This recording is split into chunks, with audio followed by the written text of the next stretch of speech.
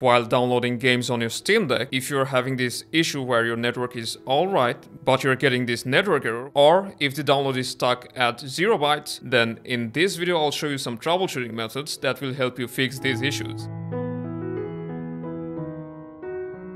The first problem is, you can see that our network is doing alright and it's loading all the content easily, but when we are trying to download the game, we are getting a network error. And the second problem is, when we are clicking on download, it keeps repeating itself and gets back to 0 bytes. To fix this, we'll start by restarting our Steam Deck. And then make sure that it's up to date in both modes.